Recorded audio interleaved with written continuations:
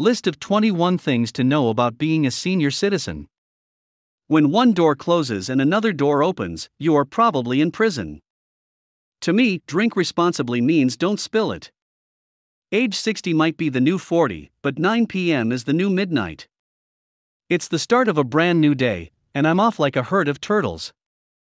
The older I get, the earlier it gets late. When I say the other day, I could be referring to any time between yesterday and 15 years ago. I remember being able to get up without making sound effects. I had my patience tested. I'm negative. Remember, if you lose a sock in the dryer, it comes back as a Tupperware lid that doesn't fit any of your containers. If you're sitting in public and a stranger takes the seat next to you, just stare straight ahead and say, "Did you bring the money?" When you ask me what I am doing today, and I say nothing, it does not mean I am free. It means I am doing nothing. I finally got 8 hours of sleep. It took me 3 days, but whatever. I run like the winded. I hate when a couple argues in public, and I missed the beginning and don't know whose side I'm on.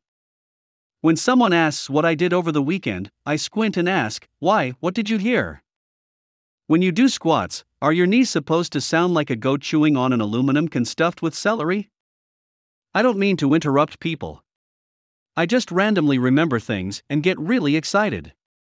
When I ask for directions, please don't use words like east.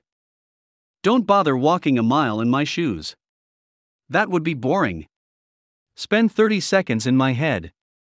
That'll freak you right out. Sometimes, someone unexpected comes into your life out of nowhere, makes your heart race, and changes you forever. We call those people cops. And finally, my luck is like a bald guy who just won a comb.